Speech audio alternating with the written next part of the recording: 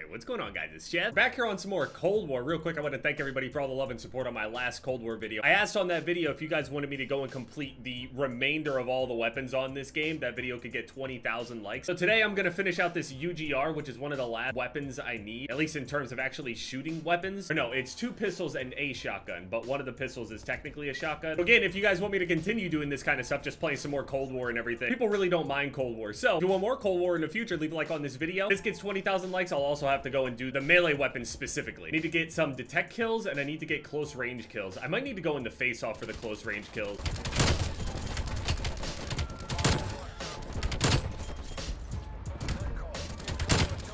range. Yeah, I like that. Close range, close range. Got it.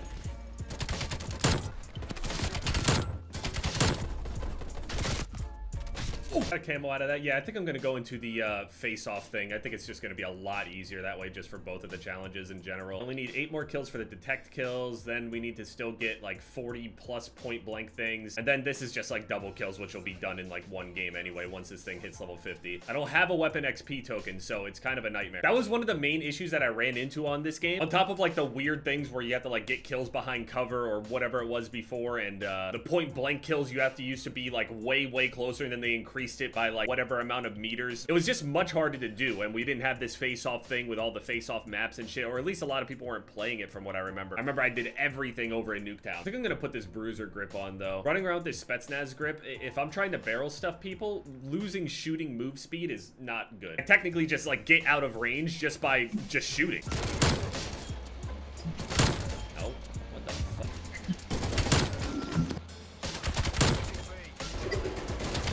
Blank. Point blank.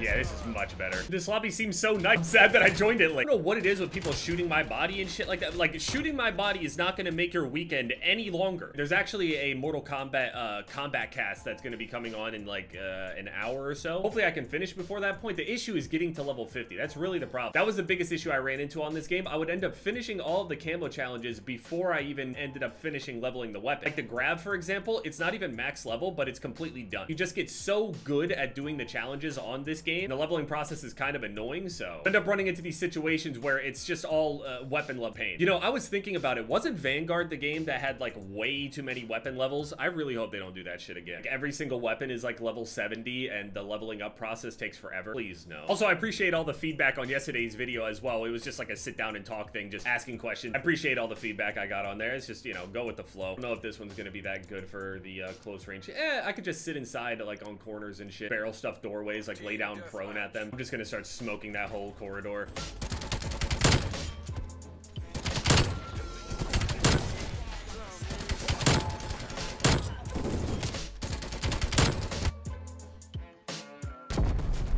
What is it? Dude, I have flak jacket on. Why? That's why I'm using the smokes. I can't see them, they can't see me, but at least they get in range. It's another point blank. Another one. What the fuck is that guy doing? Another one. Stop destroying my field mic, man. That's a point blank.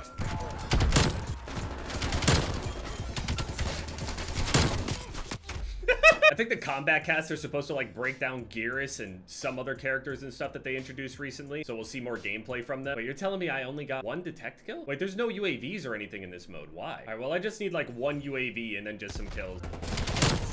Yeah, point blank real quick. Point blank real quick. Point blanks. That's not bad. That's it.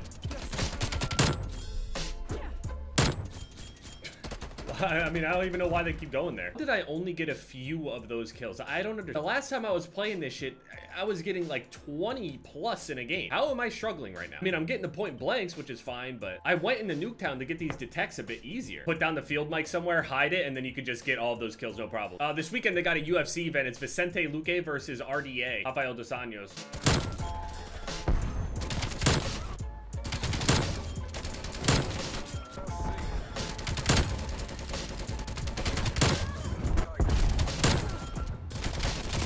I I think Vicente Luque will probably beat RDA. I just think Vicente is just really, really dangerous. Now, speaking of dangerous, Vicente Luque in his last loss ended up getting some kind of brain bleed or some scary sounding shit. So, I mean, he might look different after this, but he seems fine. He's had his interviews and stuff, seems fine. Obviously, there's probably different levels of, like, brain bleed stuff. I don't know. Must not have been, like, that serious. I don't know, man. I feel like if I was being told I have brain bleeds and shit like that, and my job was to fight people, I don't know, man.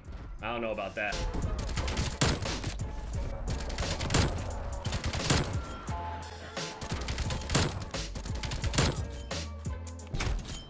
Where the fuck is this guy coming from? The LC-10 was so crazy. I remember when this weapon came out. This shit felt so smooth and easy to use. Also, the TTK on this game is odd. It feels like the weapon and damage multipliers are more relevant in this game than the other ones. Like, I imagine myself needing to shoot higher on this game, whereas opposed on, like, Modern Warfare 2, all that stuff, it felt like I just shoot them anywhere, and that's all that was needed. In this game, it feels like I actually have to hit them. Like, it matters where I'm hitting them. Almost like Halo-esque. Obviously not nearly as tanky as Halo, but you know what I'm saying. All right, now we go back in the face-off. Hopefully get the rest of our point blanks in here. We only need 9 more. And then the UGR will be done. And then I need to use this Marshall. And then I also have to use the Ironhide shotgun. I think that's what it's called. Co-main is Cub Swanson, Hakeem Dawodu. I think Hakeem's got that. Khalil Roundtree versus Chris Dawkins. Chris Dawkins making his 205 debut or something. I just don't think Chris Dawkins is that great. I think Khalil is... I don't know. Khalil Roundtree is an interesting fighter. Like, sometimes when he shows up, he looks like actually like top 5 caliber. Then there's other times where he shows up and he just...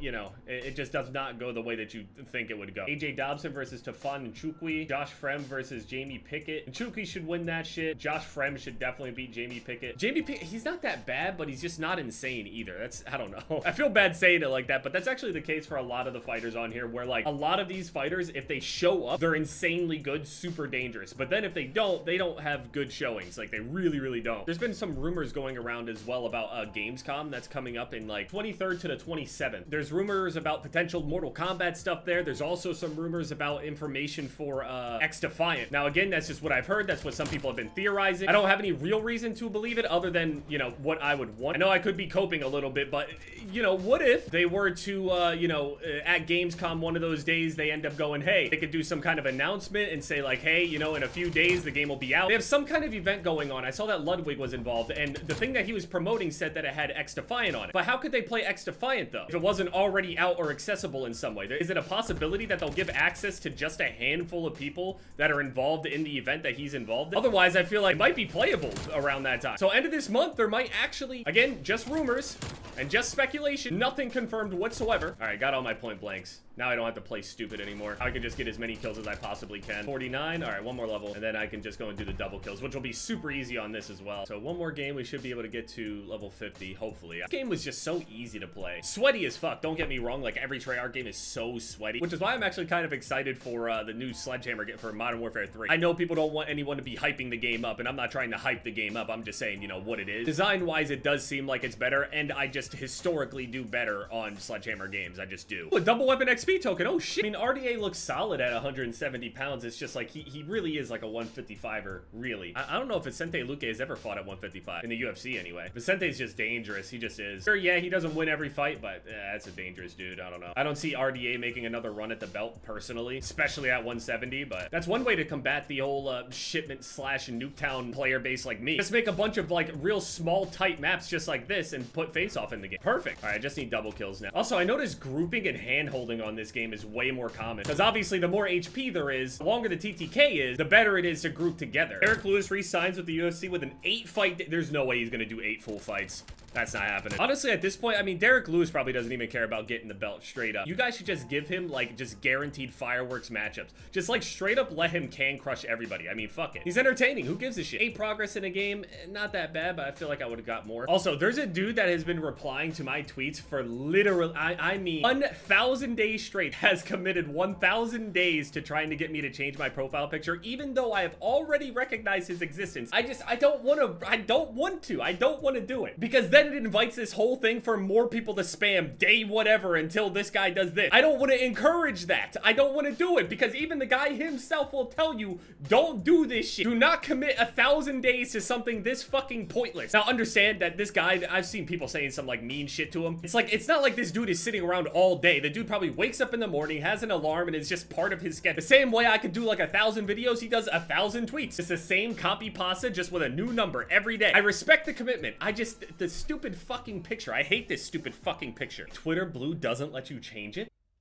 Wait, what is this shit? Yeah, right here. Ludwig's event, there's gonna be like Minecraft, Street Fighter, Genshin, X-Defiant, Fall Guys, Tetris, Lego 2K Drive, and Trackmania. How would they have access to X-Defiant if during the event, X-Defiant wasn't out or accessible in some way? Right? And if it's like less than 20 people doing the event all together and against each other, there's no way that they would just have it specific to them, right? I mean, maybe I'm coping. It feels like if the event is on what, September 2nd, it feels like maybe the game could be accessible in some form by September 1st or so. Otherwise, why would they say that they're gonna be playing X-Defiant? It could be like just a promotional thing where they're just like, I don't know, they just have them featured there, but that feels a little off to me. I feel like it's a possibility that we'll be able to be playing X-Defiant at the start of September, hopefully. Again, grain of salt, complete guess, just speculation. I have no proof whatsoever other than just looking at what was in front of me. Can anybody else explain why Ludwig's event would have X-Defiant there? How would they be playing? You think they specifically got less than 20 people, like a special access code, and they'll turn on the servers and stuff specifically for them? I don't know.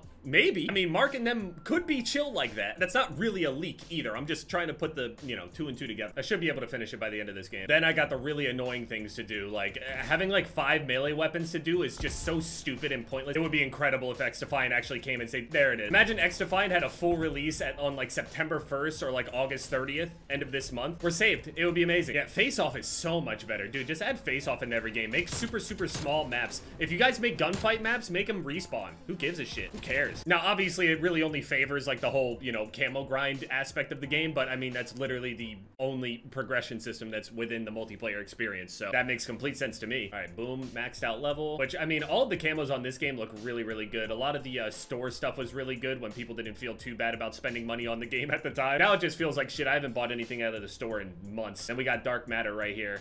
We'll go in the game with it. Yeah, here's Dark Matter Ultra. Obviously, a lot of people really like Dark Aether a lot more, but I haven't unlocked it for this weapon. I don't necessarily mind unlocking that stuff either. It's very fun, got a whole system down. It's just long and tedious. That's literally the case for all of these camo grinds, to be honest. They're not difficult. It's just more of a having time to do it and just maintaining your mental. Thank you guys so much for all the love and support on all the videos recently. Like I was showing in yesterday's video, we got a whole bunch of stuff coming out within the next week. We got the new Warzone event or whatever on the 17th, and then a bunch of games out on the 18th. Starfield as well, with all the other games, and Texas Chainsaw Massacre and Mortal Kombat beta, all that shit. So just thank you guys again, and yeah, this is Jeb, guys. Later.